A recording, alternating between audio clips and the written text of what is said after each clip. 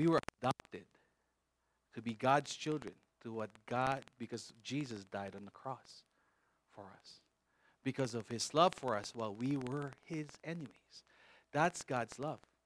That's the kind of love we need to remember we received.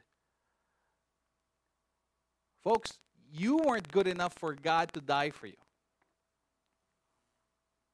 It's actually the opposite. We were all that bad. And in order for us to be with him,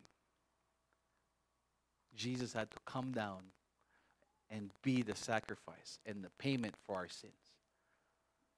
That's the love that God has showered upon us. For those of us who have accepted that gift, that's the kind of love. That's the amazing grace. That's the amazing love that God has given us. We need to be reminded of this all the time, because the trap for us Christians, there's a trap.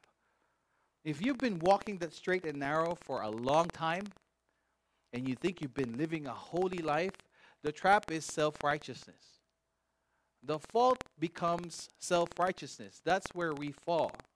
We think we're so high and mighty and we're perfect that we become the Pharisees in Jesus' time. But we need to always be reminding ourselves that the love that God showed us and the gift and the benefits behind that is because we didn't deserve it. It's just because he wanted to.